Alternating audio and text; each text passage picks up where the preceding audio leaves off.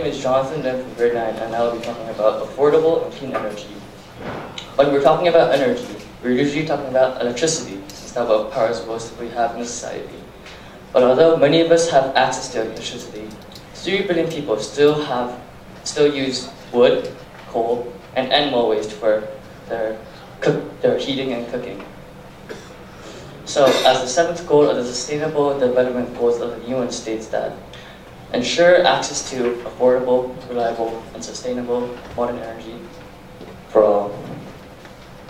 But the UN does not want to give any old energy. They want to give renewable energy. Renewable energy is energy that is created by nature. They want this because fossil fuels, such as these, are causing global warming. But that is a different topic, so I will not be talking about that. The most widely used renewable energy is hydropower. Hydropower is energy generated by water, such as dams. Electricity is generated when the water spins the generator and creates electricity. The largest hydroelectricity dam is the Three Gorges in China. Wind power is power generated by the wind. It is created when the wind spins turbines on the wind turbine, and a good characteristic of this power source is that it takes very little space, so they can be placed together in small spaces, such as the London Array in the UK. Solar panels collect energy by the sun's rays. A good quality of this is that it can be placed anywhere, such as the roofs of houses. So people often put them on top of their buildings or houses. And this is the largest solar power plant. This is the Ivanpah in the US. Biopower is created from biomass. This is a plant whose purpose is only making biofuel. Biofuel is fuel for cars or for conglomeration stations. It is created when the biomass gets deconstructed into sugars, which is then purified into fuel. Conglomeration stations use biofuel to heat up turbines and create electricity.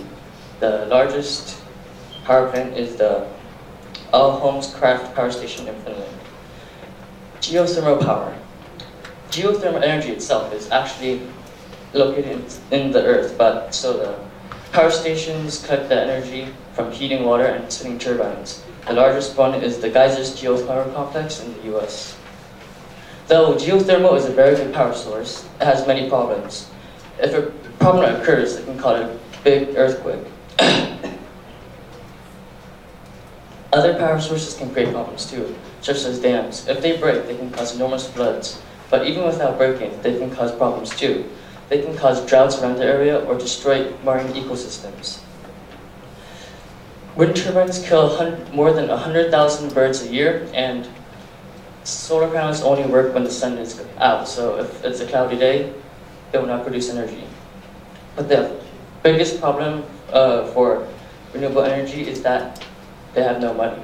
It's too expensive to make all this technology. So, because building all these constructions costs a lot of money, and keeping them in maintenance keeps more money. So, what can we do to help? We can first of all donate, because what they need is a lot of money. Second up, because they can use the money to research more ways or to fix the old invention that I've already made. Second, use some of the renewable energies that I've already stated before. For example, use a solar panel on top of your roof, or it will pay for most of your electricity bill. And third, get an electric car. Electric car uses electricity, not fuel, because that is much better than fossil fuels. Even though they are more expensive than regular gas cars, state tax credits can lower their price and make them equal. They are also silent, so that's very good. Thank you.